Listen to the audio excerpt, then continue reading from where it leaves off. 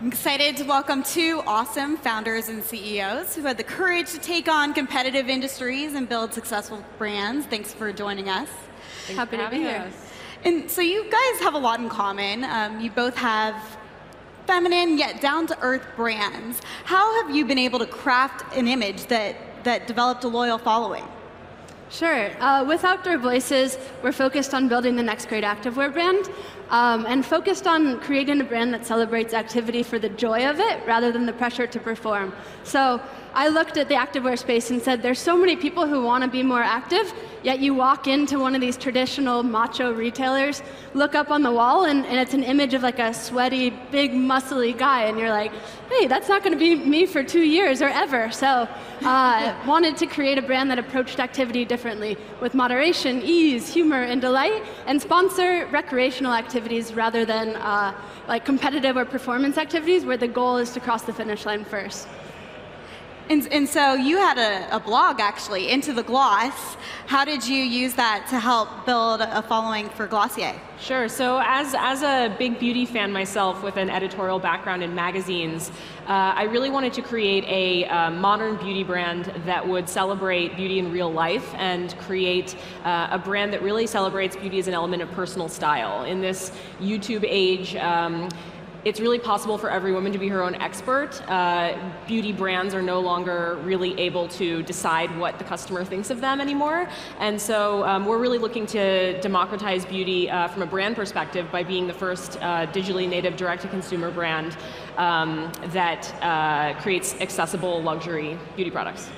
And one thing that I found interesting is that you were telling me that you took a different approach than a lot of businesses that started online. You actually went offline and you went to different races to help spread the word about Outdoor Voices. Can you tell me a little bit more about that approach? Yeah, well, we were born online, so we're a digital-first company, but we focus on driving engagement offline and then amplifying through social and digital channels. So things like sponsoring activities that are happening in real life, people who are jogging, taking their dogs for walks, people out there on the trail hiking together. How does Outdoor Voices go to where the recreational electricity is, sponsor those activities, and then see it amplified through things like Instagram on social and digital?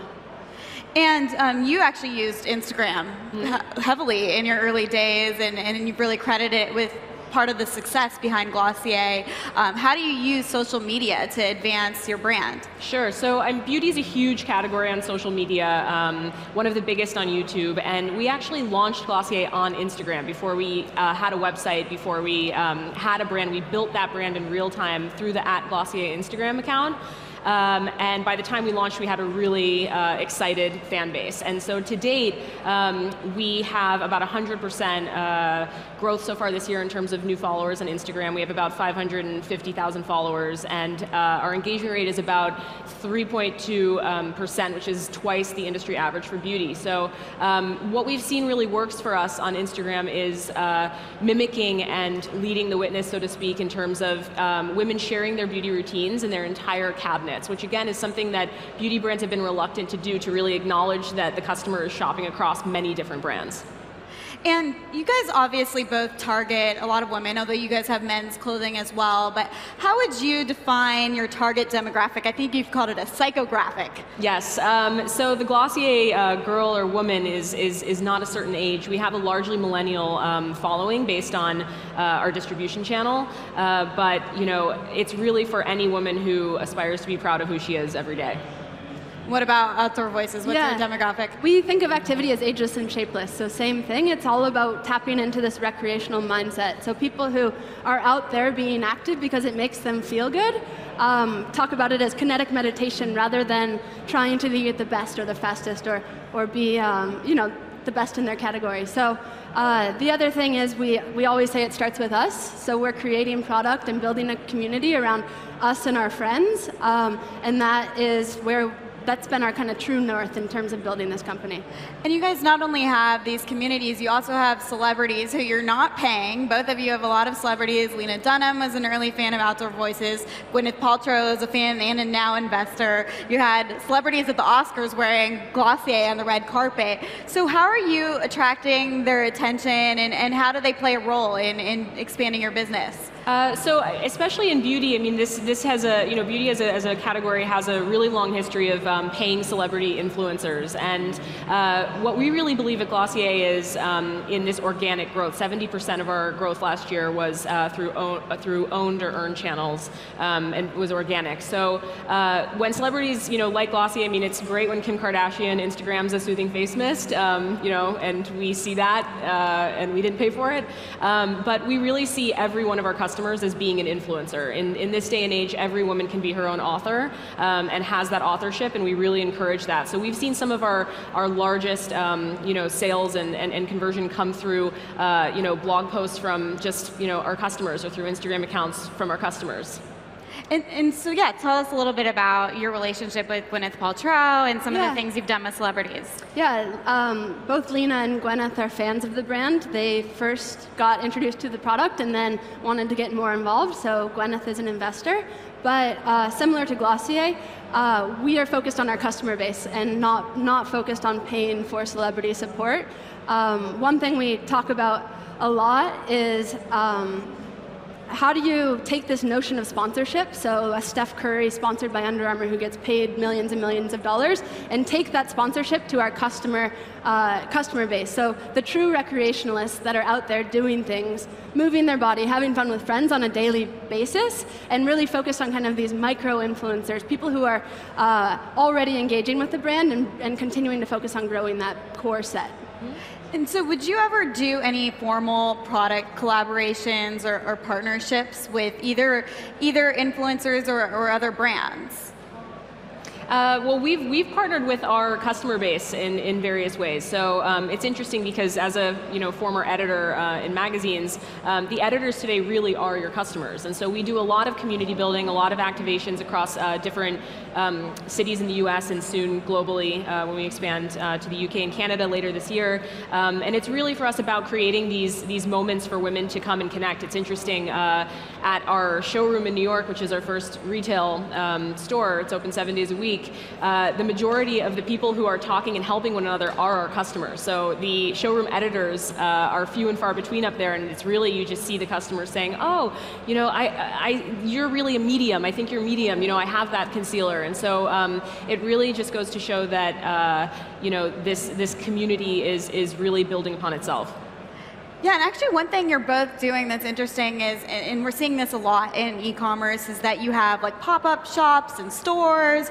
And so how are you doing this? Are you planning to expand and have more brick and mortar businesses for selling your items? Yeah, to date, our greatest customer acquisition tool has been in real life. So through field marketing events, through stores, we have 4 stores currently and 4 more coming this year. And we don't purely look at them as revenue drivers. They're really about driving community. So through these stores, we host things like OV Joggers Club or OV Dog Walking Club, and really give the customer a reason to hook on to the OV community, in addition to the really good product. And so do you plan to expand and add more stores? Absolutely. So we're calling it Unlocking the West Coast. We're opening LA and SF in the later portion of this year. What about Glossier? What should we expect on the brick and mortar front? Sure. So I mean, we really think a lot and spend the majority of our time thinking about how to reinvent the beauty experience online. One of our goals is really she shouldn't need to go try on a product in person in order to understand what it's going to look like on her skin. And that being said, I think similar to Outdoor Voices, our offline experience so far has really been about how do you create a sort of community activation space? How do you bring the brand to life? Not how do you show the products, but how do you really experience the brand? And so we've created these kind of clubhouse sort of meccas in our own small way for women to come and really share their love of the brand. And what's interesting is while the sales are through the roof and like defying all odds, it's really fun to watch. What's more interesting is the UGC that's coming out of these experiences. What's more interesting are the girls who come once a week just because they want to feel the energy in the room. And I can't say that about large beauty retailers. I think there's something with both Glossier and Outdoor Voices where we're taking traditionally intimidating spaces like the beauty industry and the activewear industry and making them all about being human. We talk about it a lot about being human, not superhuman, and our physical locations are a place to bring that to life. We hear a lot that people think of Outdoor Voices as their best friend, and I think Glossier similarly, super friendly, approachable, fun. We think of Outdoor Voices as the hiking buddy that brought the snacks. So it's not someone talking down to you, it's rather someone on the hiking trail grabbing your hand and pulling you along with you. And that's informed in how we communicate, from text message to kind of more informal copy through emails, et cetera. And I think just adding on, our editors, myself, I mean, I don't have a beauty editor background. I'm just a girl who, has opinions about her beauty products. And but you did work at Vogue. I did, but that was in fashion. And our showroom editors that we hire even offline, and as well as our editors who run our customer experience online, they are really just girls sharing, what they know. They're not necessarily experts. And again, we're moving away from this in beauty, from this idea that there's, one brand or one person who can tell you everything about your face. I'm really impressed that you guys are both taking on these gigantic industries. I mean, there's Sephora, which has a lot of different beauty brands. Estee Lauder, they own pretty much everything. And then you're taking on Nike and Lululemon. And so how are you, and you've mentioned some of it with the branding, but how are you really able to make a dent in these industries? So for Glossier, we are the first beauty lifestyle brand, and I think that has to do with two things. One, it has to do with our product assortment, where because we're online, we don't have to decide which side of Sephora we are going to be on, skincare or makeup. We can create, anything in any category, and in fact, we're launching into 2 new categories this year. And the second thing, which is I think the more important thing, is lifestyle to me means it's something that you carry with you throughout your day, that you really relate to, that represents your values and kind of gives you a kind of armor, or becomes that friend. And so Glossier is really, I think, the first brand that you have multiple touch points throughout your day with that brand. You're not just using this moisturizer once in the morning and that's your only experience with Glossier. You're following us on Instagram, you're getting our emails, you're being invited to events, you're on our private Slack channel for top customers and reps. You have your stickers, the Glossier stickers on the back of your iPhone that you can see in selfies. So we have this really intimate relationship with her, where that G logo really means something to a woman in Europe as much as it does to a girl in Ohio. And you guys both like to be associated with quality, but how do you build quality at an affordable price? Yeah, I mean, product is where we started, and making good product that is for comfort and movement is kind of our product development framework, or what leads us. And so we started with a thing called OV Kits, which is your recreation essentials, your uniform for activity. And most recently launched something called the OV Kit Shop, where it focuses you around a very few set of specific pieces, tops and bottoms, that you can mix and match kind of for your recreational preference, whereas traditionally in the activewear space, there's tons of options, leggings over here, tops over here, and we've created this experience that consolidates it and makes OV kind of the recommendation service or authority on the best outfit for any given activity. And you make your stuff in China. I know there's a lot of talk about manufacturing things in the US these days. Would you ever move that to the US, or do you feel like it needs to be in China? Yeah, it doesn't need to be in China, but to make the best quality product, you have to work with the vendors that have the systems, processes, and teams set up to do so. I actually just got back from a trip to Vietnam and Taiwan. We're working with the largest manufacturer for Under Armour and Lulu, and it's like a resort over there. It's beautiful. All the buildings are LEED certified, so I feel very proud to work with best-in-class partners. But that being said, it's certainly a conversation we're having with these folks. How do we invest in creating kind of these manufacturing systems locally? So absolutely top of mind. Got it. And your stuff is made in the US, is that right? The majority of it is, but beauty is interesting. It's a lot like fashion, where if you want the best leather shoes, you go to Italy, or you want the best cashmere, it's from this place. So funnily enough, if you want the best eyeliner, there's like one place in Germany where you need to, go make your eyeliner. So we take a product by product approach, but really putting the customer first. So the last thing we wanted to do was roll out, 150 SKUs at launch. We actually launched with only 4 products, and to date we have about 19 products. So it's a very, very narrow collection of modern essentials for every woman, very universally flattering, and we take care to really make and celebrate every single launch. So I liken it to when a new Harry Potter book comes out or something like that.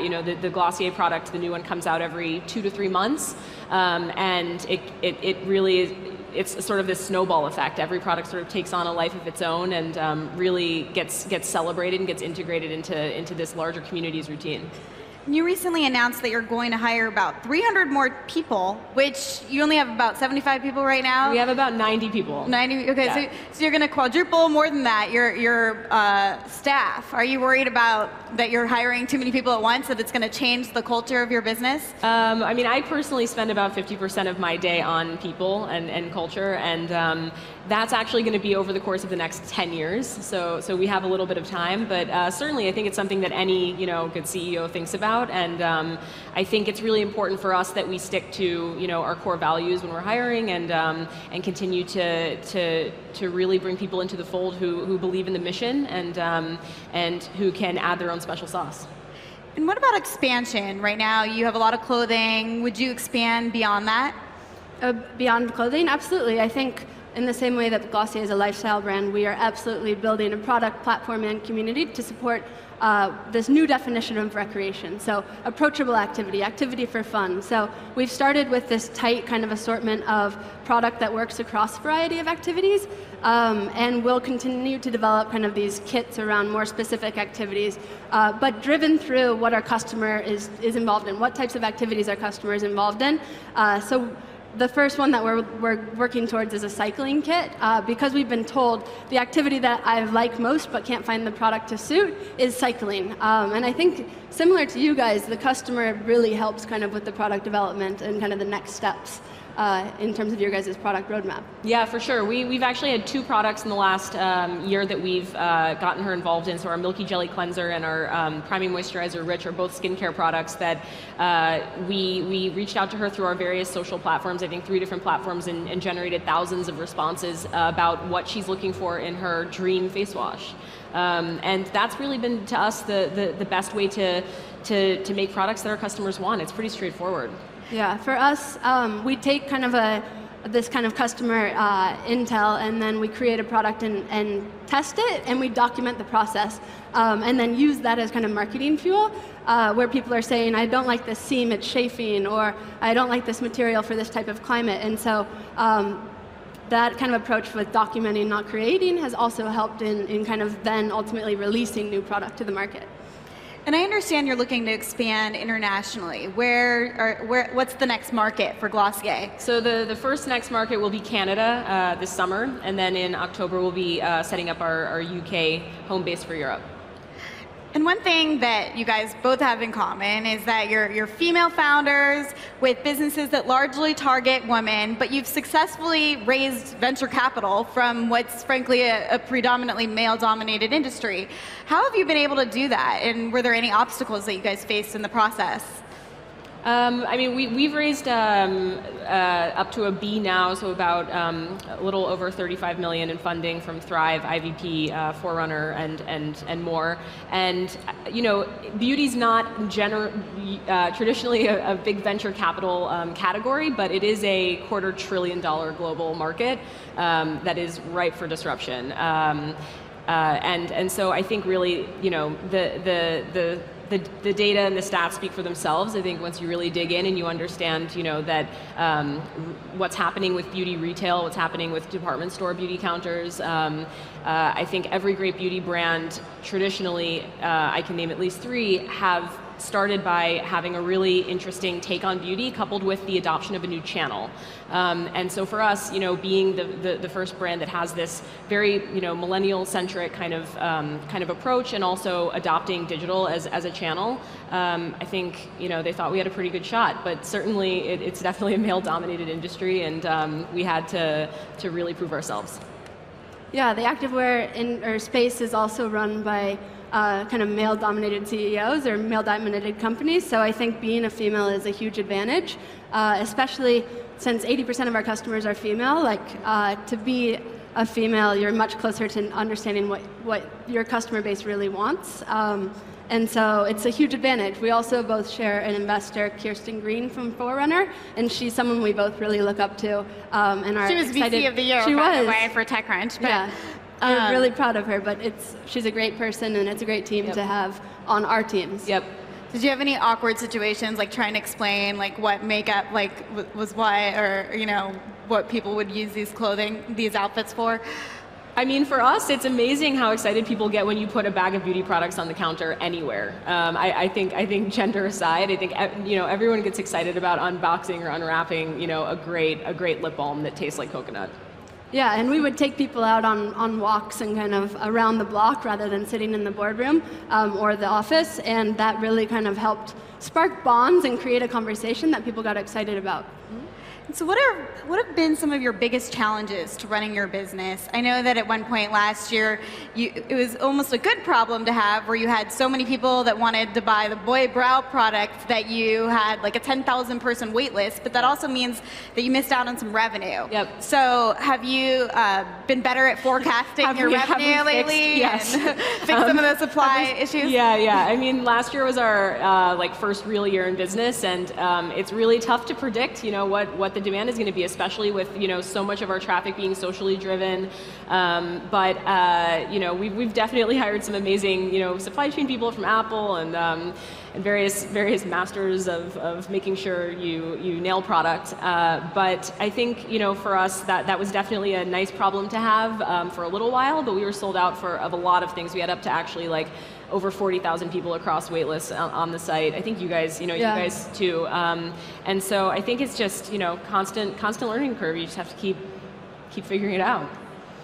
What have been some of your biggest challenges? I think figuring out how to scale brand, with brand being such kind of the kernel of both of our companies, how when you hire a bunch of new people, how do you create systems and processes to make sure that that brand and kind of the voice of the brand stays intact? I would say that that's been the most challenging, but also where I really like to spend time, so rewarding as well. So as a growing business, have you gotten any acquisition offers? Yes, but we can't talk about them, but yes, it's exciting. But you have large absolutely. Incumbents probably approaching you all the time. Yeah, I think we're exciting kind of new energy in both these big spaces. So I think there are going to be people that kind of view the community that we're growing as a potential asset, absolutely. Mm-hmm. What about you guys? Has anyone tried to buy Glossier? Yes, but we're really excited. I mean, right now about just, we're growing very fast, and we have a lot that we want to do for our customers. So it's not something that's interesting to us right now. So why are you turning this down? Are you planning to go public someday, or what's in store? No plans right now, just building the dream. What about Outdoor Voices? Do you think you could IPO someday? Absolutely. We want to be the next Nike, and we're focused on building the next great activewear brand around recreation. So that's where we have our eyes on that target, and that's where we're going. All right. Well, awesome. Thank you so much. Thank you. Thank you.